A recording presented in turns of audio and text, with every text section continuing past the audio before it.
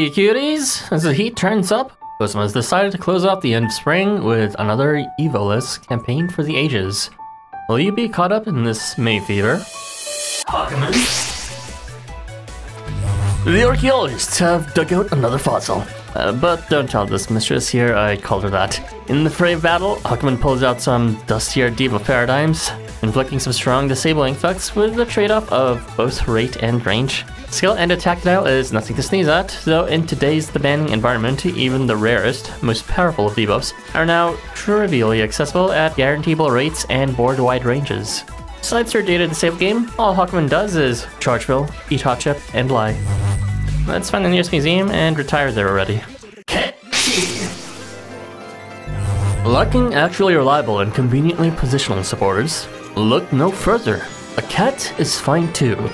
Cait brings everything you'd think you'd want from a backline support to triple column clearing, and provides it in one of the most atrociously inconvenient forms ever. He bestows a skill to allies in the row in front that lets them bestow 2 damage amps and a defense amp to each other. Because of the strict positioning requirements and lack of guarantee ability, Cait will set you up for disappointment, lacking both the ability to support his full team on turn 1 and the consistency needed for farming.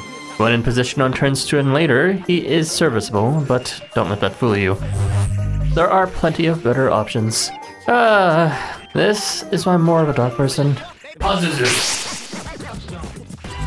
Doesn't happen often, but one should always have a fund ready for emergencies. And who better to fund you than an oil boron? Part of a limited class of units, including Aizen and Horse's variant, Pazuzu pacifies challenges plaguing your team with a bounty of debuffs every turn, stripping the meta likely, but unguaranteeable, right at the moment of affliction.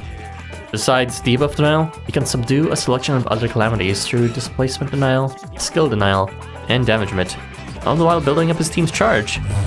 Hey, if he's risen you up by now, good luck. Rumor says he's a complete freak under both bedsheets and morgue sheets. Oz! The strongest variant in the game. This line trivializes nearly all content in a way the game has still yet to fully balance against. Wait, what?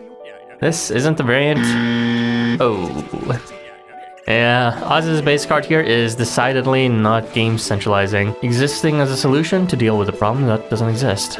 Like Breck, Oz specializes in mixed damage, comprised of both flat damage and scaling damage. With basic tanking, healing, and displacement resistance, Oz braces for impact before countering on the next turn, denying movement while dealing between 6 and 18,000 mixed damage per square, depending on his flat damage trigger once or twice. His damage mid is negated the moment he's hit, so unless he one-shots the enemy in his countering turns with his shaky damage, Oz won't be making it down the Yellow Brick Road. If only his kit designer had more courage. Tadatomo! This fan favorite, K9 Twink, is back with a vengeance, coming in with a respectable 27,000 damage per square. Just like in the story, he's quite reliable for making short work of the enemy. Just kidding, in both respects. He's actually not particularly reliable, having 2 of his more important damage amps unguaranteeable. His roots with his former mercenary guild has molded him to play more versatilely, now gaining team damage amp, piercing, and healing in addition to his more familiar death resistance. Without native damage mint though, his tactics for defense are even more ill-prepared than for his offense. While his peak damage and reliability may be good enough for most quests, he's far from the perfect choice for any. Just like he's far from the perfect Kenji. FBI, open up! Quick review of Nomad Showdown variant, who hasn't evolved since I last checked him out. Friendly reminder that permanent 4-stars such as Pazuzu or Oz can be redeemed during anniversaries celebrated in December. If you feel you're still lacking in parts for a triple column clear setup, you may want to consider pulling for Cait, Tadatomo, or Nomad. But while Nomad still remains the undisputed king of column clear centerpieces, the strength of alternative options have since only elevated. Why not wait it out? The Date Quest campaign and possibly Chapter 15 is around the corner and may have better pickings. That's all for now, cuties. Catch you next time!